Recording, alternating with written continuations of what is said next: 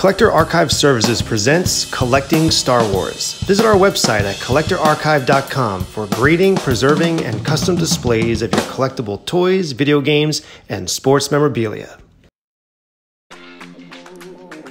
If you enjoyed this video, be sure to like and comment below, and subscribe to our channel for more awesome collector videos. Hello everyone, I'm Chris from CAS. For today's CAS 101, we have episode 1 in our Star Wars Cardback series, which takes an in-depth look at all the various vintage US Kenner cardbacks. From 12 to 92, we will look at all the changes Kenner made throughout the years, from adding characters to special offers, from product changes to variation, and all the fun in between. I'll be your host as we take an epic journey exploring one of the most successful and valuable toy lines of all time, starting with episode 1, 5 Facts About 12 Backs. Fact number 1. It was the first of times, it was the last of times. Just like every journey has its first step and every saga has its beginnings, the 12 backs are starkly different from any subsequent cardbacks that would follow. With a primarily black themed background and animated renderings of the first 12 figures, the 12 backs were not only the first cardbacks in the Kenner series, but also the last to feature animated drawings of the characters. The actual toys are barely there at all. Also missing is any real reference to the infamous mantra to collect them all. I guess at that point there really wasn't much to collect.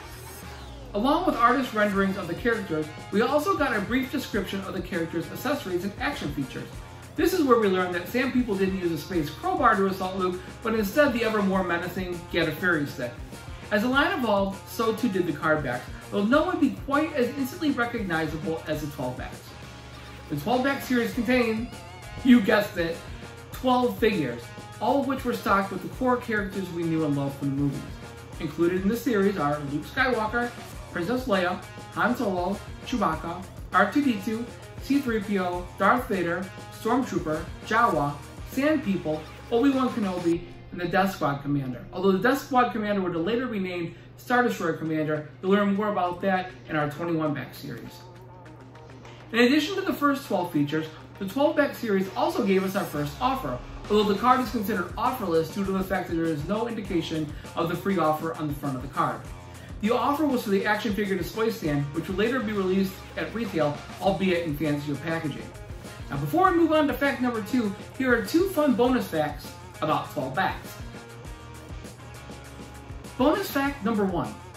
The display stand offer on the US vintage cardback does show 9 of the original 12 figures standing on the display, this being the only place where photorealistic images of the actual product is shown. Missing from the photo are the Death Squad Commander, Sand People, and Jawa. It would have been interesting to see if they were going to include a cloth cape or a vinyl cape Jawa on that, and maybe he was excluded because they were going through that change. Makes you wonder. Bonus fact number 2. While every character in the 12-back line had a long and distinguished run, only the Jawa and Stormtrooper appear on every major US cardback. Vader and Obi-Wan get a nod for making it almost all the way, but photo variations on these mean that the original image, the image that appears on their rookie card, if you will, didn't endure as long as Jawa and Stormtrooper. Perhaps that is why Jawa and Stormtrooper are among the most popular characters for focus collectors to collect. Fact number 2. There are 4 major cardback variations. Well, 5 if you want to get technical. And we got really clever with the names. We named them 12A, 12B, 12C, 12D, and sometimes 12E. From 12A through 12E, the 12-back design was tweaked to reflect production changes with the figures, as well as to update overstock toys that remained on the shelves when the Empire Strikes Back line launched. The 12A, 12B, and 12C backs can be sort of subtle with their differences, while the 12D and 12E are pretty much unmistakable. If one simply would like to know if their cardback is a 12A, the easiest way to tell is to look for the absence of the word free typed in bold letters in the description of the action figure display stand. The 12A's do not say free, while the 12B and 12C backs will. Free will be on the right-hand side of the 2 columns and is easily recognizable. Alright, that's the easy part. Now let's get technical. If you notice, there is a section to the right of the figure lineup that describes the functionality of the lightsabers. We are primarily interested in the animated picture of the lightsaber in the first paragraph and the number of lines of text in the second paragraph. 12A cardbacks show a retracted double telescoping saber in the first image. At that point, perhaps there was still hope that the double telescoping sabers would make it into the final product. Sadly, we know they didn't. There is also 5 lines of text in the paragraph describing how to use a double telescoping saber. With the 12B, it would appear that Kenner had resigned themselves to the fact that the double telescoping sabers were a lost cause. This is reflected in the airbrushed extended tip being added to the lightsaber in the first image. If you look at the picture closely, this alteration is very obvious. The text description in the second paragraph remains the same, with the telltale 5 lines identical to the 12A. With the 12C, the image of the lightsaber in the first section remains the same as it was on the 12B cardback. However, the paragraph in the second section was simplified and revised. They have only 3 lines of text. In summary, if you have a retracted tip saber in the first image and 5 lines of text describing the second image, you have a 12A. If you have an airbrushed extended tip lightsaber in the first image and 5 lines of text describing the second image, you have a 12B. If you have 3 lines of text describing the second image, you have a 12C. I mean, how much easier could it get, right? I'd like to tell you it gets easier, but the variations on the 20 backs are staggering, to say the least.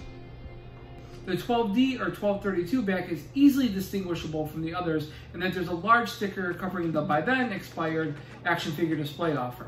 In an attempt to meet demand, Kenner produced 12 backs at a blistering pace, and by the time The Empire Strikes Back had premiered, there were overstocked 12 backs still sitting in inventory.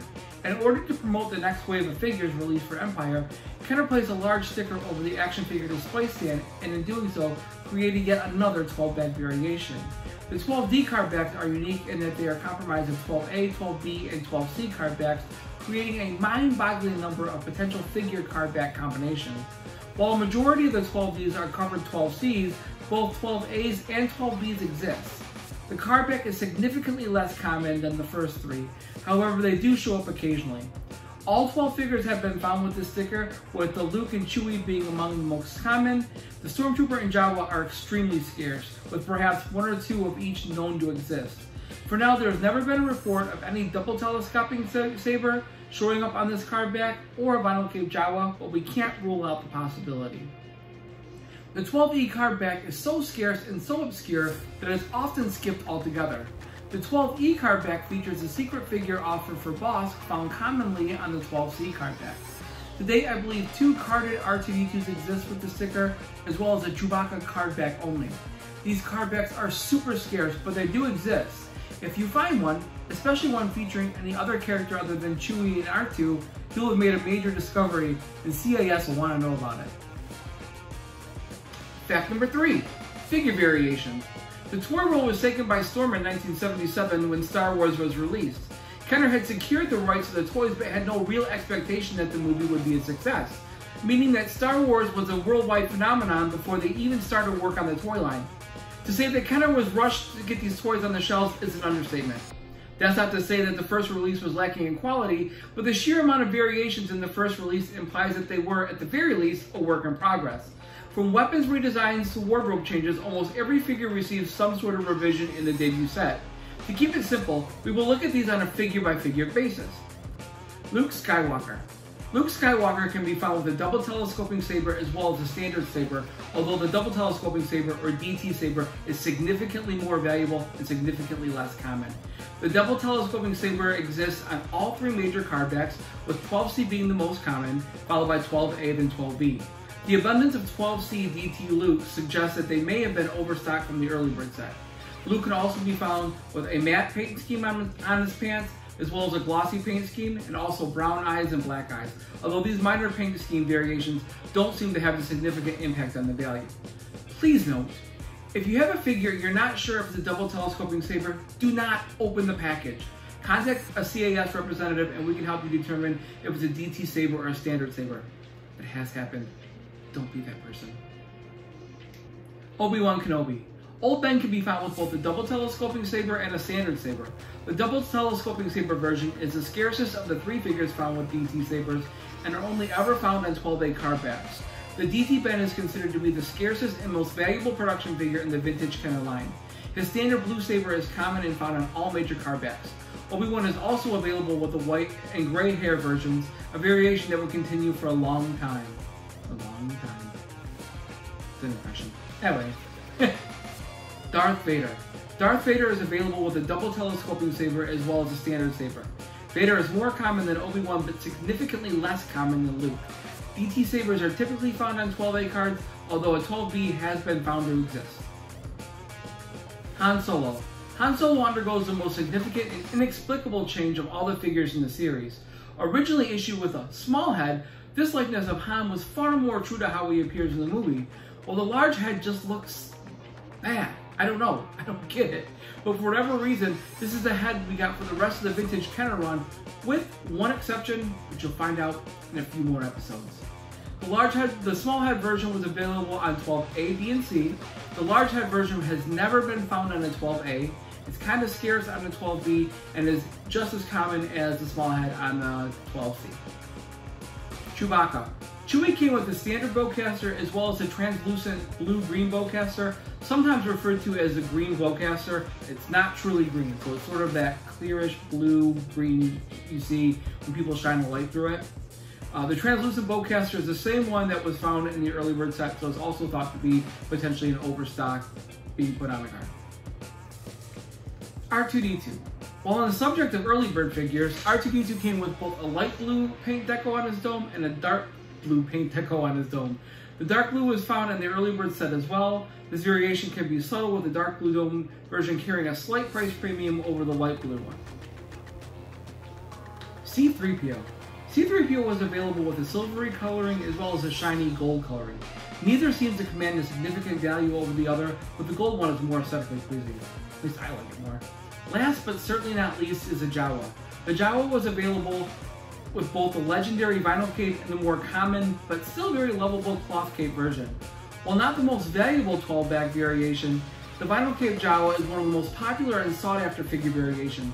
Discontinued early in the run, vinyl cape Jawas are most commonly found on 12A cardbacks, but have been found on 12B and 12C cards.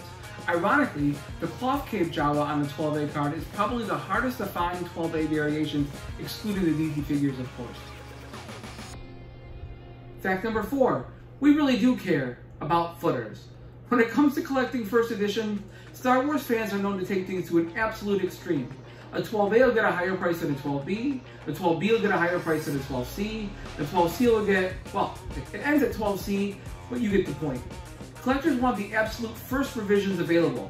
With 12-backs, you can beat a 12A with a 12A SKU or SKU footer, and you can beat a 12A SKU footer with a 12A white footer.